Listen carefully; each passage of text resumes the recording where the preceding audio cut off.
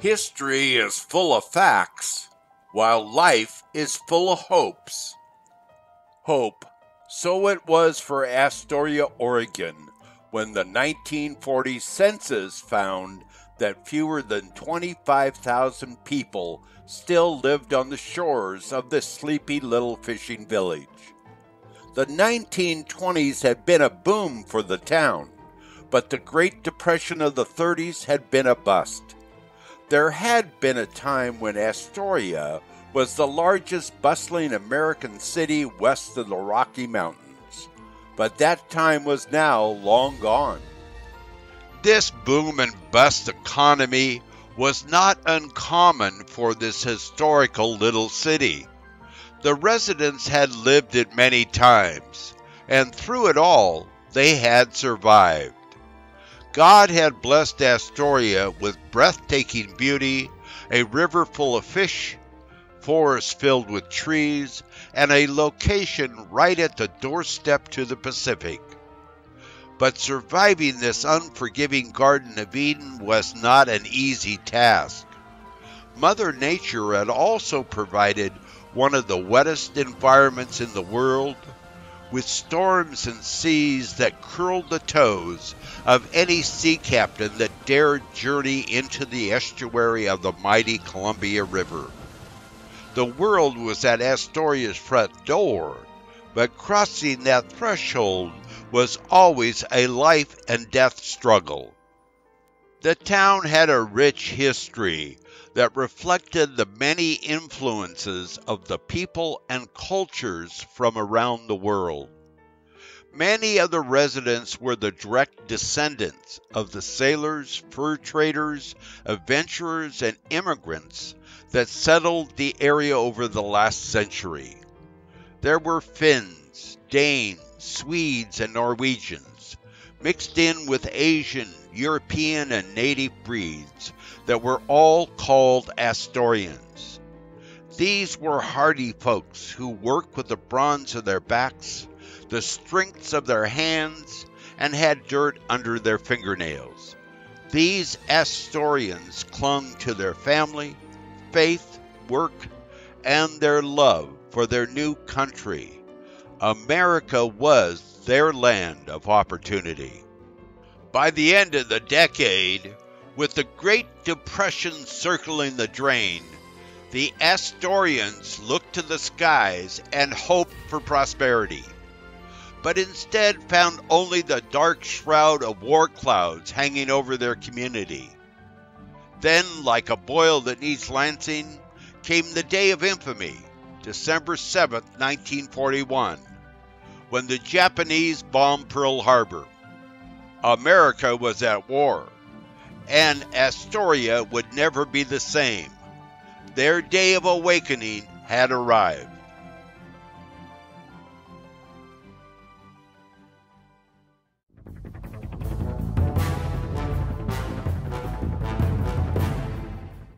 In the dark early days of World War II, my family moved to the North Coast.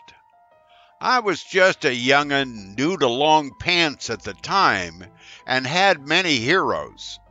They included Roy Rogers and Gene Autry, of course. But my biggest heroes were the brave and bold Navy pilots that I watched working with my father at the Astoria Naval Air Station. That's what I wanted to be, a pilot, a Navy pilot. Astoria, Oregon played a pivotal role in helping America win the war. This bustling little community on the shores of the Columbia River helped contribute a fleet of over 500 ships and thousands of planes, pilots, and sailors to the war effort. Shortly before America entered the war in 1940, a man by the name of Henry J. Kaiser secured a contract to build 31 cargo ships for the British government. The Brits were in a bad way, standing alone as they fought the Nazis in Europe. They needed help, and the American government was beginning to provide them with the much-needed war materials. Kaiser was a genius of a man, with a worldwide reputation as a can-do industrialist. He had recently completed the Hoover Dam, finishing the project in half the time and under budget. If you needed something big done, Kaiser was your man. With the British contract in hand, Kaiser searched the communities of the West Coast for the best locations to build the shipyards. The sites had to be on a navigable waterway, with a large local workforce and a good transportation system. In addition, the locations had to have access to cheap energy, as his shipyards would run 24 hours a day. His first selection was 90 miles upstream from Astoria, next to Portland, Oregon. This thriving community was called Vanport, and it offered low-price hydropower and had a large population nearby with excellent rail connections. As the shipyards were being built, Kaiser and his nautical engineers designed the first Liberty ship. Their concept was simple: make the ships durable, inexpensive, and easy to build. During the course of World War II, 18 American shipyards would build 2,710 Liberty ships using the Kaiser design. On May 19, 1941, Kaiser's Oregon Shipbuilding Corporation launched their very first Liberty ship, the Star of Oregon. However, of the first 5 ships built that year, all were sunk in action within months of their commissioning. England was losing the war, but she still clung to hope.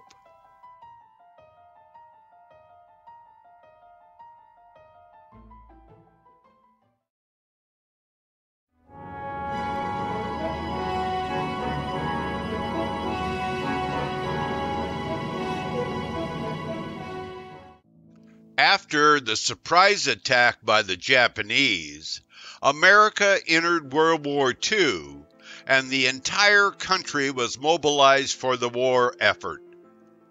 On the home front, all the lighthouses on the West Coast were darkened, all except the Tillamook Rock Lighthouse, which stayed lit to guide the maritime fleet being built upriver.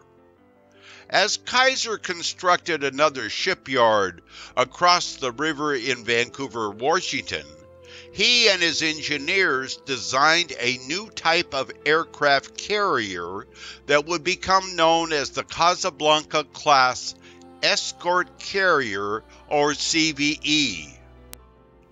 These baby flat tops would be built using the standard hull of a Liberty ship with a flight deck on top.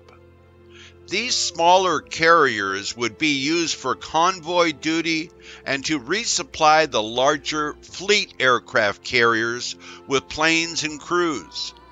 The concept was again simple and easy to build.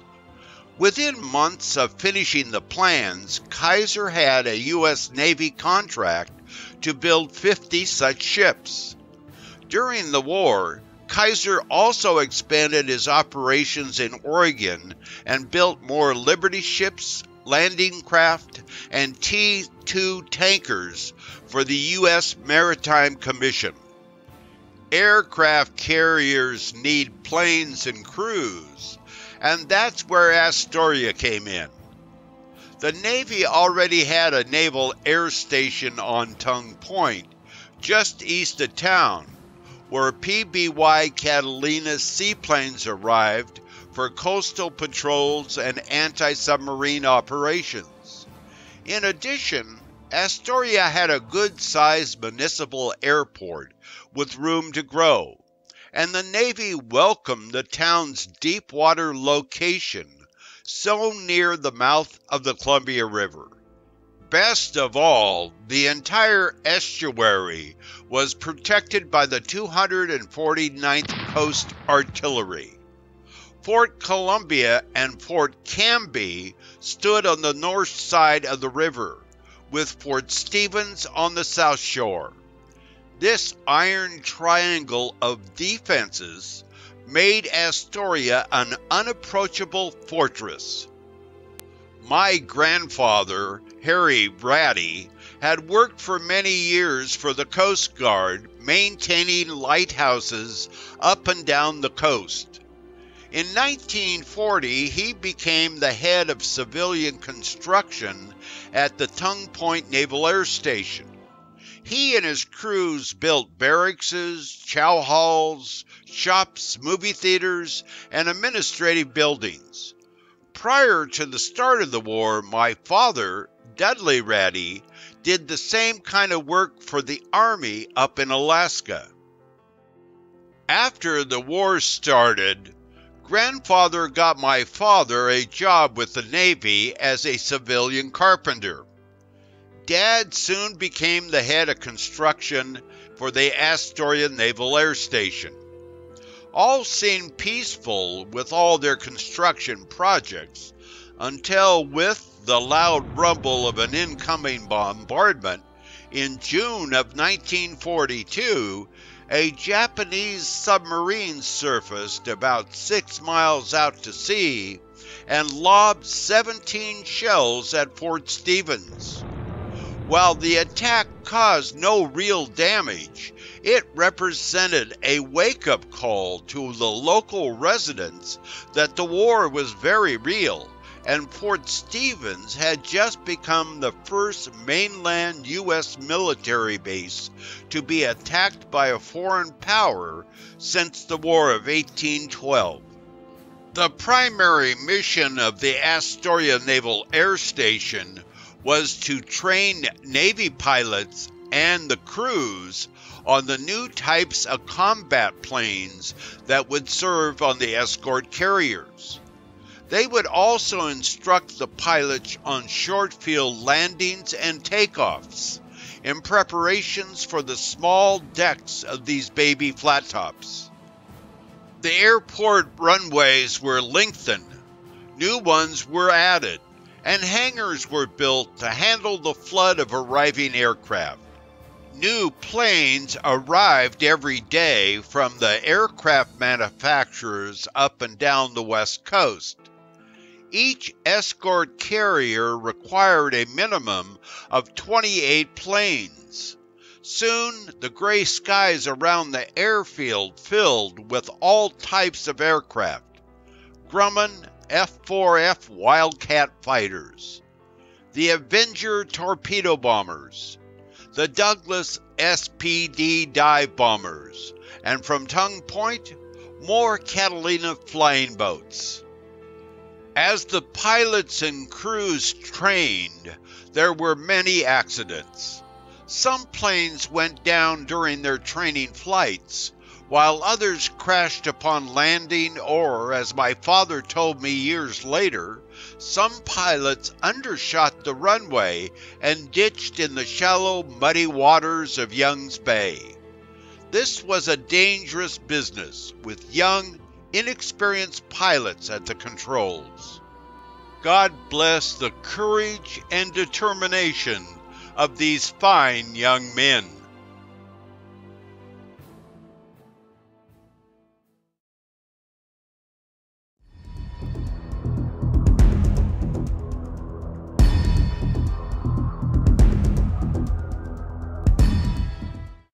On the home front, the tiny Astoria Railroad Station filled with strange faces and voices from all around America.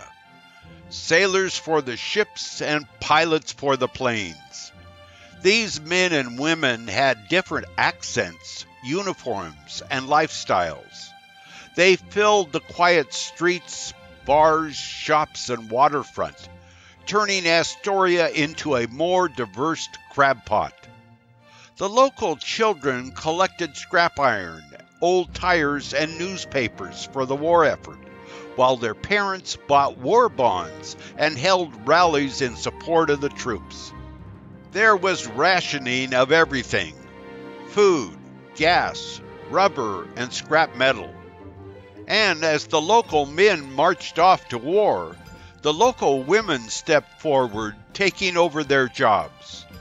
There were women fishermen, lumberjacks, bartenders, and auto mechanics. While Portland had Rosie the Riveter, Astoria boasted the amazing and resourceful Daughters of the Columbia. Everyone pulled together for one common cause, the war effort. After the escort carriers were completed in Vancouver, they steamed to Astoria for sea trials across the Columbia Bar. If the carriers performed to the high standards set by the many Navy supervisors, the ship would be commissioned into the fleet. Once this was accomplished, the carrier would sail again for the open seas and wait for her aircraft and flight crews to arrive from the Astoria NSA. This marrying of ships and planes on the open ocean was a very dangerous time for the untested pilots. Some had trouble landing on the small, twisting flight decks, while others overshot the deck and crashed into the cold sea. Carrier pilots had to have nerves of steel. Finally, with all the planes recovered, the escort carrier, with a complement of just over 900 officers and men, would steam towards their first combat assignment. These newly commissioned ships would soon join the Pacific Fleet, which was the largest naval armada the world had ever seen. This massive strike force would soon annihilate the Japanese fleet and bypass or destroy the Imperial Japanese Army. In less than 2 years, Kaiser built and delivered all 50 escort carriers to the U.S. Navy. At the end of the war, America had lost 12 aircraft carriers to enemy action. 5 of those sunk were CVEs built on the shores of the Columbia River. Unfortunately, today not one of these ships have survived the years. They were all scrapped at the end of the war.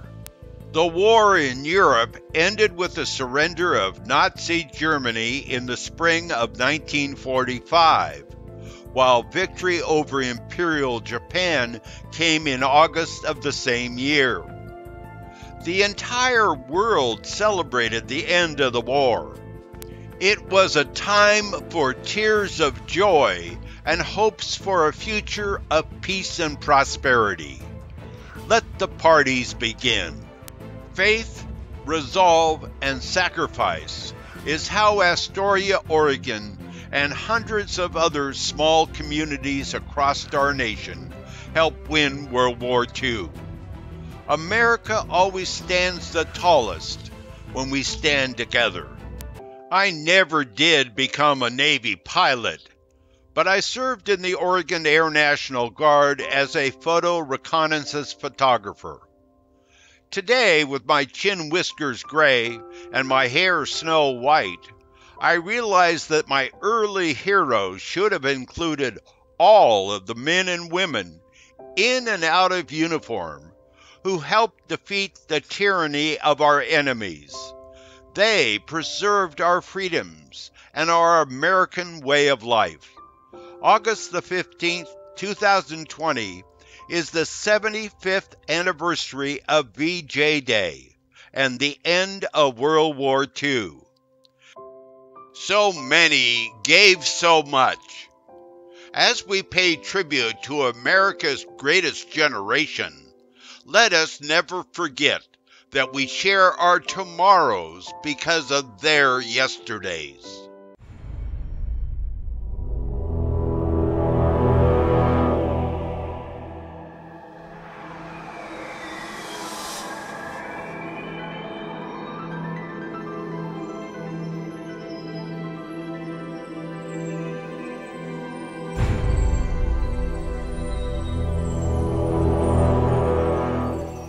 The The War Years Through a Bloody Lens is the winner of the Eric Hoffer Literary Award and the Book of the Year Award. This story is as fresh as today's headlines and as true as yesterday's sins. Don't miss this tribute to the so many that gave so much, and help us celebrate the 75th anniversary of the end of World War II. Hats off and a deep bow to the greatest generation that ever lived. For more information, DutchClark.com.